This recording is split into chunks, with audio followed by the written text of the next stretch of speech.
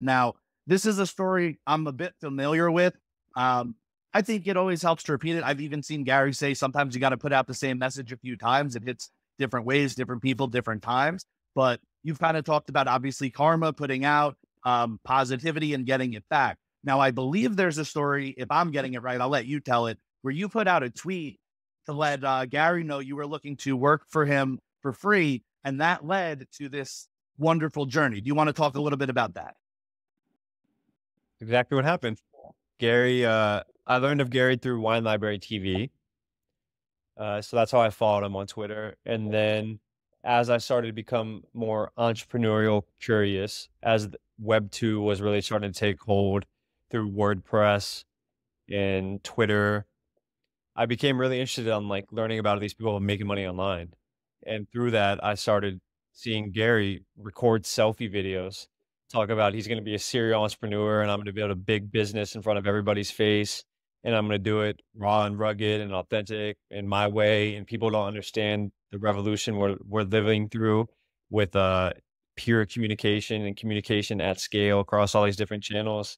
And I watched that video and I just thought, wow, like I'd never seen someone so uh contemporary in communicating such thoughtful and thought-provoking ideas in a simple and understandable and relatable way.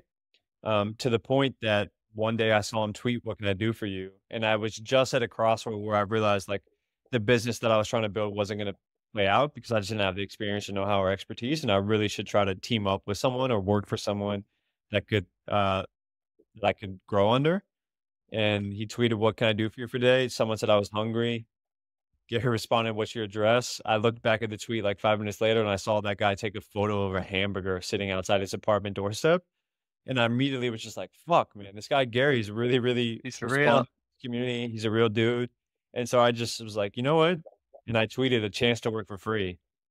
And it's funny because I didn't even like I was shocked when he responded to me. You know, I tweeted it and 30 seconds later he said, "What do you mean? Like expand?" And I responded back like, "I just want a chance to prove myself. I'm capable, hungry. Like, give me your project and I'll make you impressed." And then he said, "Email me." I emailed him, try to write the best email of my life as fast as possible.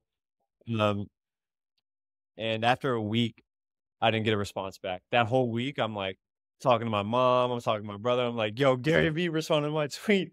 They're like, "Hey, what are you talking about? You need to send applications to these government contracting firms in DC. Stop worrying about some Twitter guy." And then 3 months later, I got a response from Gary asking me if I could live in New York and if I would be an intern for his book, Jab, Jab, Jab, Right Hook. That's amazing.